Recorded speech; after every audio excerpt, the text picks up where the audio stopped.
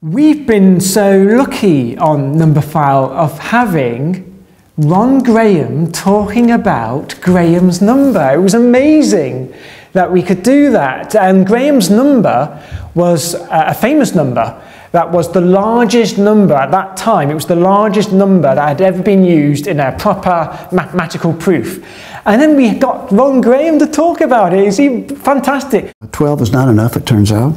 And this other slightly bigger number. But before Ron Graham, the largest number that had been used in a proper mathematical proof was a different number called Skewes number, or Skewes number.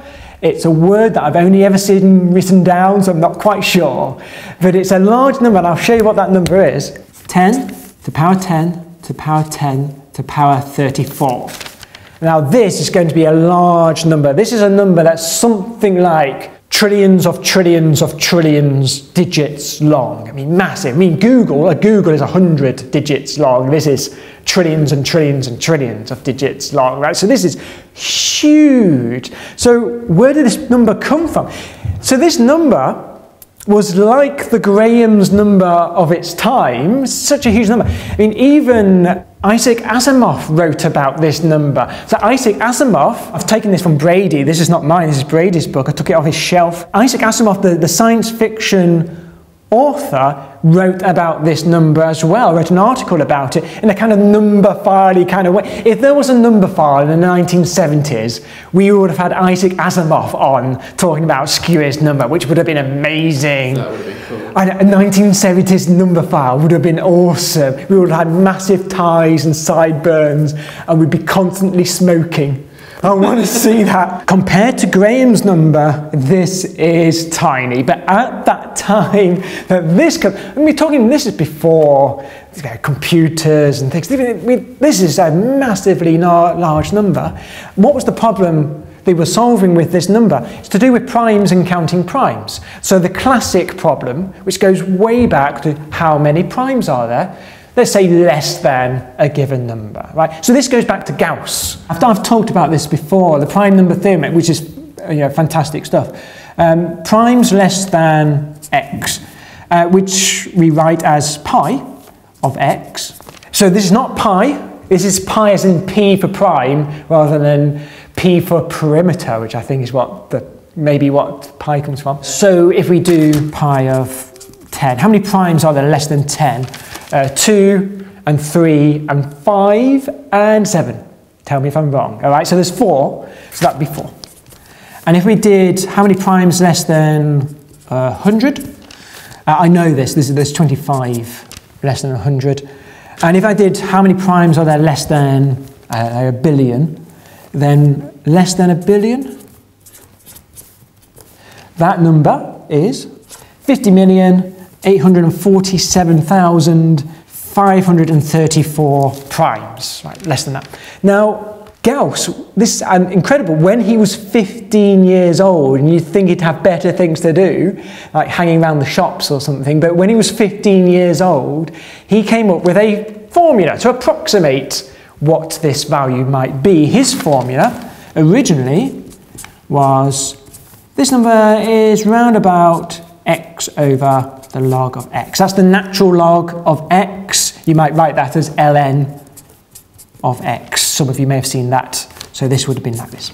So this is an approximation though. So it's, it's a bit skew. It's not quite right. They did come up with a better approximation. I want to show you the better approximation. It was Dirichlet who came up with this. And his approximation, that the prime counting function is something called, we'll call it Li of x. It's called the logarithmic integral. It's a function. Some of you will not be familiar with what I'm going to do, which is fine. It's just a function. You just say there's a clever maths formula for this. If you are familiar with what I'm doing, then you'll understand what this is. This is defined as the integral between 2 and x of 1 over the natural log of t dt. But yes, a formula. So there's a formula for this. So let's apply it. Let's just see what it does. Let's do the same numbers. Let's do 10. So let's change that to a 10. Okay. If I do it for 10, I think the number you get is 5. which is not bad. Okay, so it's not right, it's not correct, but it's, hey, it's not bad. 5 and it's 4. If you do it for 100, you get 29. It was actually 25, so you're 4 off. It's pretty good, actually. It's pretty accurate.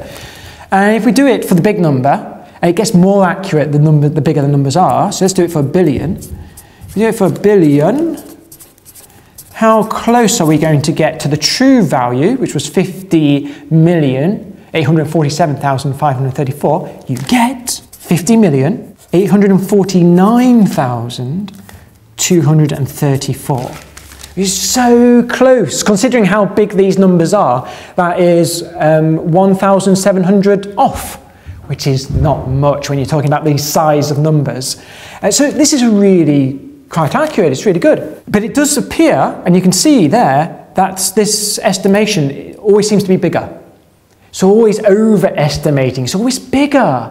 And Gauss had a look at this as well. He said, Gauss thought, it always seems to be bigger, and he checked it too. He checked it up to like 3 million, and it was always bigger. So people thought your prime counting function was always going to be less than this estimation thing we're doing. This is what they thought. Okay, that would be great. Until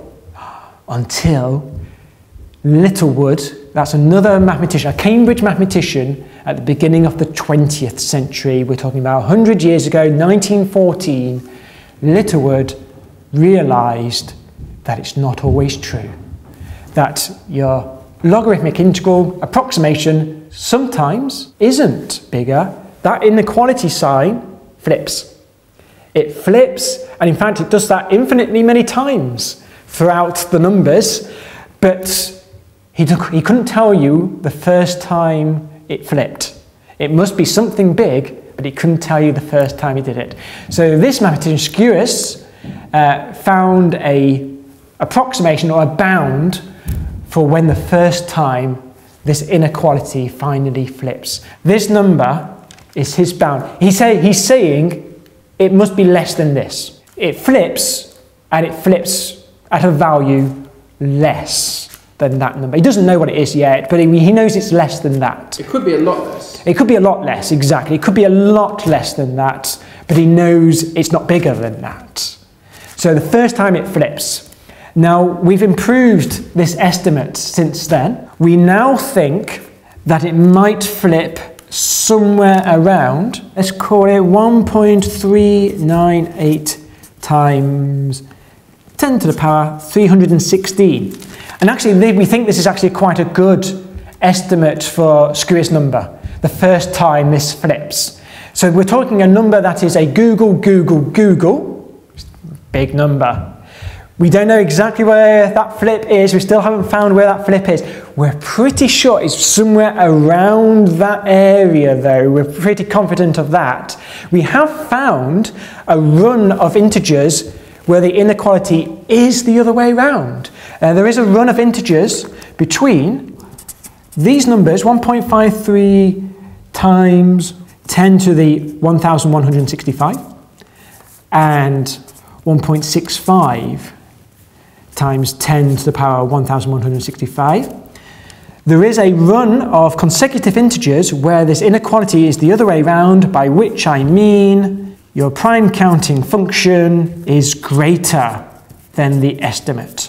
This is an example of thinking that because a pattern holds for a very long time, it's going to hold forever. And it turns out no. So this is a pattern that holds, which we think for numbers going bigger and bigger and bigger until they're getting huge sizes of googles, and it appears that this inequality holds and then it flips. All Numberphile videos are supported by MSRI. But today's episode was also brought to you by lynda.com. Lynda has a great range of video courses and tutorials, something you'd never have gotten in the 1970s. Almost anything you want to learn, Lynda has you covered. I was going through a few things just yesterday and stumbled over this really cool course about recording sound from drum kits.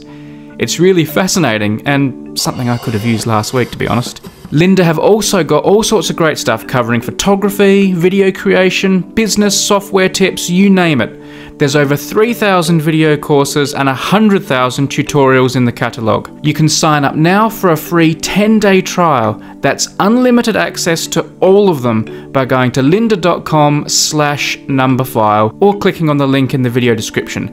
That's lynda.com/numberphile. Give it a try and they'll know you came from here on this channel. Our thanks to Lynda for supporting Numberphile.